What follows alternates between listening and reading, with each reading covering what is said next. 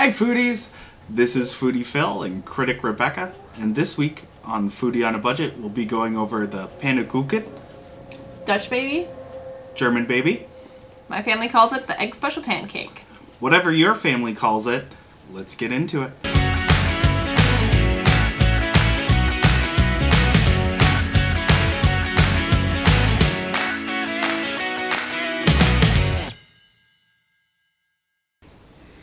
Alright, so this recipe is really easy. You're going to have a lot of things in your cupboard. You're going to start by melting 4 tablespoons of butter and preheating it in usually a cast iron pan in your oven and preheat your oven to 425 and it'll melt in there.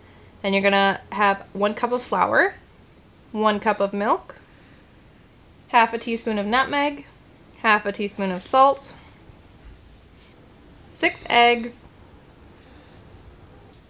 and then you have your 4 tablespoons of sugar for later. So you're just gonna add your eggs.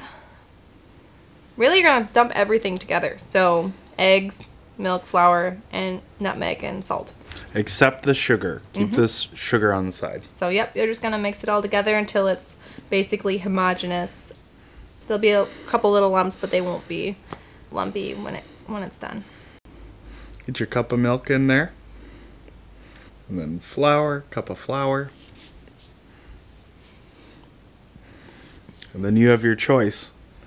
Either pre-ground nutmeg, or we always have freshly ground. Seems like we never use our grinder, but we always have it there. It looks pretty. Also, when you're finished, you can grind freshly ground nutmeg on top if you want that extra smell. Make sure you get that pinch of salt and nutmeg in there. And once it's all mixed together and ready, then you're going to go check on your butter and make sure your butter is all nice and melted. And not burned. If it caramelizes and colors a little bit brown, that's actually okay and will add to the flavor. So you got to admire that 4 tablespoons of sugar while we're waiting for the butter to melt. Then you're going to pull out your pan and then pour in your egg mixture. And then you're just going to sprinkle your sugar on top of it. It's going to create a little bit of a sweet, crunchy crust on the top. Toddler cameo. Phil, told you. Don't need to laugh at your own jokes.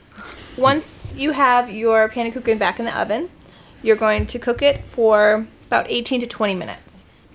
And the Panakuken, it's actually going to come out pretty custardy. Usually it'll like puff up a little bit when it comes right out of the oven, and then it'll deflate a little bit as it cools and settles a little bit, but it's really good. You just cut a slice. Some optional toppings that we like to use. I like lemon juice and powdered sugar. You can use maple syrup. I have some maple syrup there. There's some powdered sugar and lemon juice.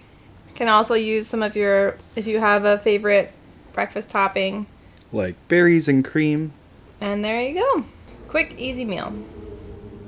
So that was the Panakuken, Dutch baby, German baby, egg special pancake, or whatever your family calls it.